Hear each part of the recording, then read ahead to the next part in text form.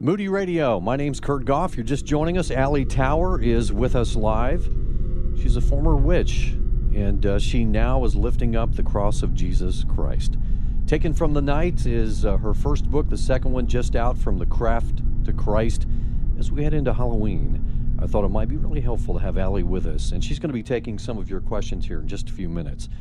Okay, well, let me ask you this. Did you ever have an encounter with the demonic realm where you knew, this is not good, this is evil, and I mean, literally, I can tell this is real, this whole thing of the demonic realm? Did you have an experience, perhaps, of a presence of one of these spirit beings or something like that? Did you ever go through this? Well, I can say that there were many times that there were spiritual entities that I did encounter. At the time, it wasn't something that I was fearful of. It wasn't something that I felt was, like a bad thing. It was more, like they're friends, they're good people, or good, entities. It was, you worked with spirit guides, and that was someone there to help you and to guide you and to, give you insight and along the path. So it wasn't really like I ever felt that it was a darkness. That's very interesting because, I mean, we're learning a lot here. I mean, because there are certain things, certain stereotypes perhaps, that we have been believing as Christ followers that may not be totally true when it comes to witchcraft. And this is valuable on so many levels. Maybe you know somebody who's involved with Wicca, and you don't even know where to begin. But also we know that, and Allie would be the first one. We're going to talk about this after we take a short break. But when you open the door to the dark side, then you are going to deal with some very real evil, and it could be deceptive at first. I mean, Satan masquerades as an angel of what? An angel of light, and so the way it sucks you in, the deception. It can be very deep.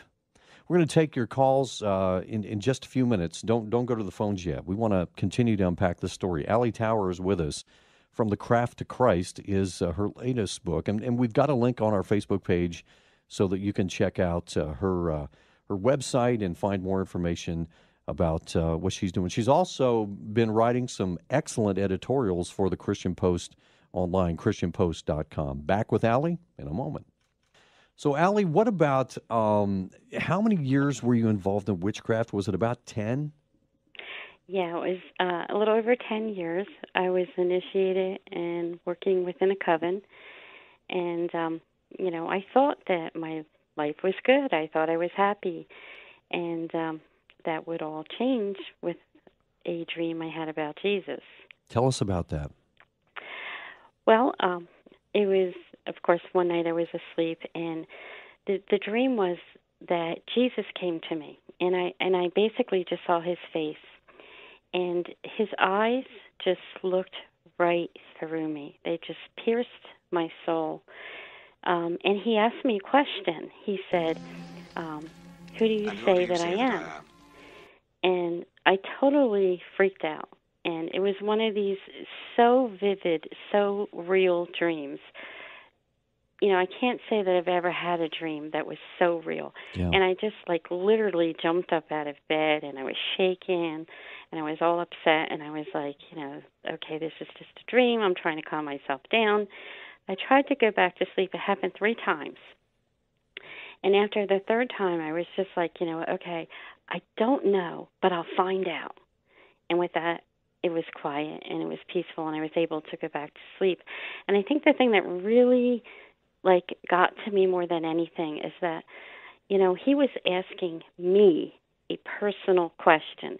It wasn't about, I knew that, of course, Christians saw him as the Savior and the Son of God, and I knew that Wiccans saw him as a teacher or a prophet. Mm-hmm.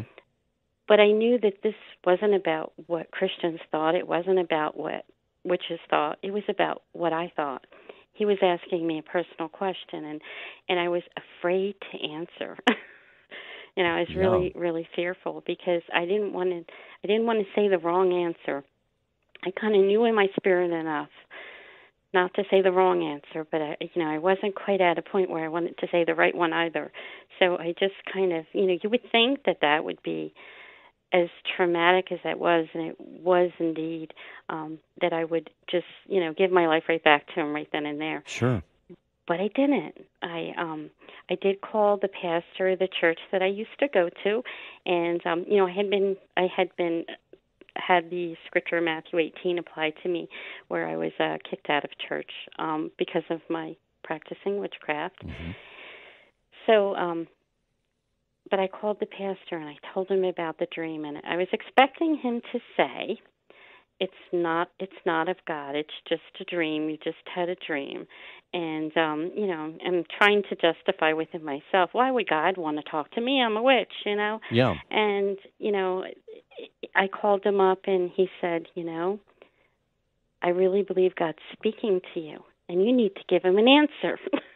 Yeah. And I was just totally overwhelmed, and he invited me back to church. So I did go back to church for a little while, and was kind of in this search mode of where I was trying to find out, to answer the question really, who was he to me personally? Yeah.